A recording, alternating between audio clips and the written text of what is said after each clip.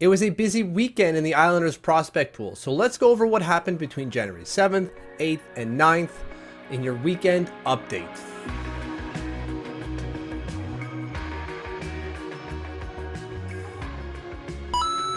Happy Lumberjack Monday. Don't forget to hit the subscribe button. We're trying to get to 600. At 560, we're getting there. Also, go to Twitter, follow @TLOMitch, just because sometimes I'll tweet something that I haven't yet put on the channel, so I don't want you to miss anything. As we do every Monday, not only do I wear plaid, but we start off this weekend update by just flashing a bunch of names and number on the screen. So I'm going to do the same thing again, just put a bunch of names and number on the screen. These are most of the prospects that played over the weekend. Not every one of them, of course, because sometimes prospects just don't do anything. They might have played one game and registered no helpers, no goals, no shots, no nothing. And it doesn't mean that they're not important, just means that we don't really need to talk about nothing happening necessarily. Unless it's kind of like Samuel Boduk, where really nothing happens. So here's the prospect update. I've picked out 3 players to talk about, and so we'll get to those afterwards. But here's your overall look about what happened in the Islanders prospect pool this weekend.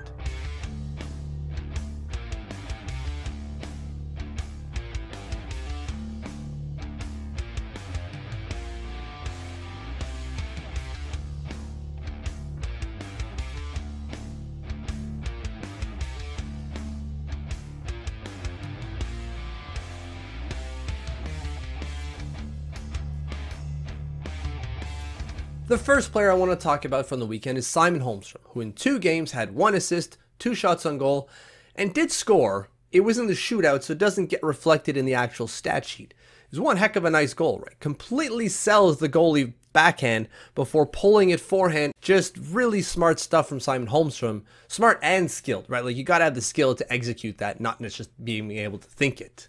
And that's kind of the thing that we see with Simon Holmstrom, not only over the weekend, but over his career, and specifically this year.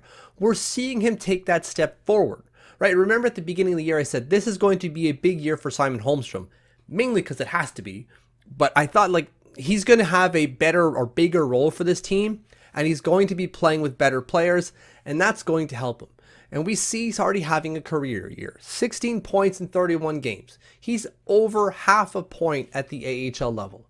And while, yes, that's not necessarily dominant in any way, shape, or form, but it is a good showing. And again, it's a career year for him, right? 16 points is already more than he's ever done at the AHL level. So things are going in the right direction for Simon Holmstrom. And over the weekend, we saw that. Like, the production was kind of there, right? He's got 1 point over 2 games, so that's the half a point right there. And he provides a really nice shootout goal. So you're going, the skill is there, the impact is there. And then the off-the-puck stuff as well was there. Or I shouldn't say off-the-puck. The off-the-stat sheet stuff was there as well. Right, when the Bridgeport Islanders were trying to force a tie in the 2-2 or the 3-2 OT or shootout loss, I should say, against the Charlotte Checkers on Sunday, Simon Holmstrom's line, and Simon Holmstrom specifically, were out there carving out opportunities, or to try and carve out opportunities, and they were doing it consistently. They were a dangerous line out there, and Simon Holmstrom was a big factor in that.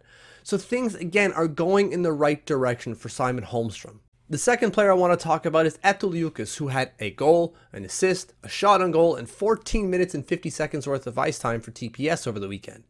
So that's 2 points in 1 game for the, I'm going to mess this one up, 5th round pick. I keep forgetting exactly what round everyone was in for some reason. I don't know why, but anyways, I know it's a 5th round pick, right? Ratu, Lennox, Berg, and then we've got Eetu Liukas. So really good stuff. I couldn't get a video of the goal or the helper. I wasn't able to watch the game just because I can't watch them all. But I also just couldn't find any video anywhere. So if any of you watching have seen this goal and if I have video of it, please let me see it, because I haven't been able to see anything either from TPS themselves or the Liga website, just because I live in Canada and they don't let me see it over there. The production is what I want to focus on, though. He's now up to 5 points in 25 games. And you'll say, like, that's not wildly impressive. And sure, it's not really. 5 points in 25 games is not a lot of production. But he's been bounced around from the U20 level, where he put up 20 points in 13 games.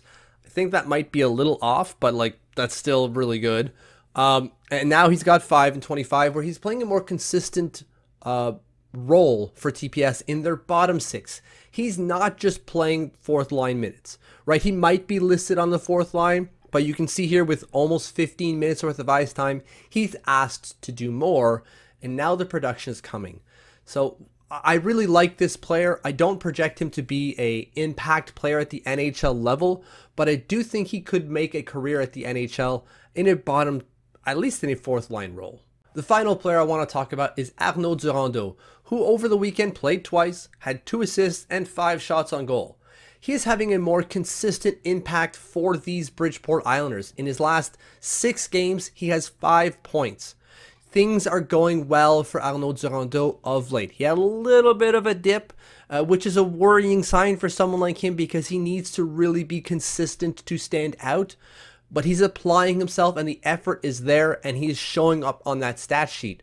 The one assist that I really want to highlight here, while everyone's going to focus on the goal being from Otto Koivula batting it out of the air with a backhanded in, you've got to give something to Arnaud Durandeau for creating that opportunity from behind the goal. It's very Zergas-ish, if you will. Not quite the same thing. I think the idea was not obviously to do that, but it was to get it into the slot and ended bouncing around, and then Otto Koivula had the the manual dexterity to bat that one in. So focus, of course, on Otto Koivula, but also focus on Arnaud Durandeau there, trying to get it, like doing a good thing from a good spot, right? Like you're behind the net, you don't have a scoring opportunity, and he's probably not going to do a reverse Michigan or anything like that, so might as well get it to the slot because that's where your high danger opportunities come from. But again, for Arnaud Durandeau, it's staying consistent, getting or applying that effort on a consistent basis. And he's doing that, and the points are there. And what I mean by the points are there is through 34 games, he has 20 points, which crushes his previous career high of 8. He had 8 points in 14 games last year, which is good, right? Now he's got 20 and 34. It's consistently there. Do I think he's got an NHL future? I don't know, but he seems to be a good AHLer, and you still kind of need those guys. That's your weekend update. Thank you for watching. Thank you for following. Hit the subscribe button if you haven't yet. If you have, thank you, thank you, thank you.